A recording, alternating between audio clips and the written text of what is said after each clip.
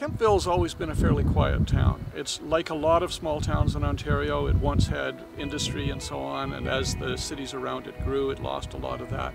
Most of the people who live here now commute into Ottawa to work, but it's still got a small town feel to it. It's a nice feel to have that.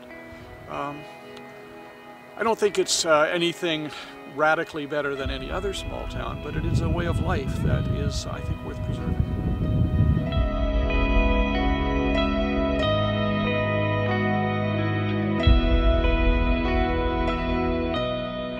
The north and northern part of 613. We get all our drinking water from one of two aquifers. These are like big underground rivers or lakes that are below us. They're very, very large.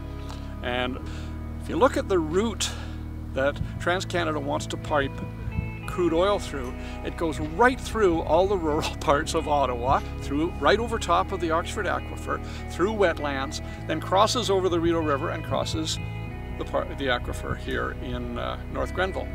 So any leak anywhere along there could affect anybody who gets their water. Well, the corner of North Grenville where the pipeline goes is right in the middle of what's called a groundwater recharge area. It's one of the particularly porous areas. About 13% of the water in the whole Oxford Aquifer enters in exactly the area where they're putting the pipeline. So a pipeline spill could be very dangerous to drinking water anywhere in this area. And of course, the bigger it is, the more it can spread.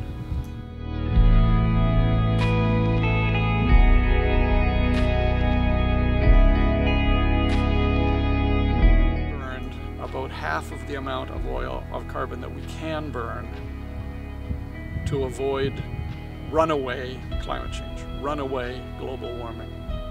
If we don't stop burning carbon, we will reach the point where we simply can't do anything about it, where the temperature will rise to the point where the changes are out of control, where you get into feedback loops. You melt the Arctic so that it no longer reflects light into the back into the sky, so that the oceans heat up, and then a cycle starts. You warm the air, that warms the ocean.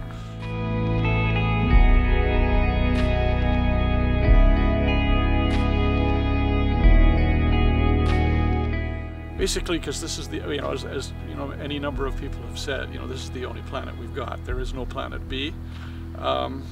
This is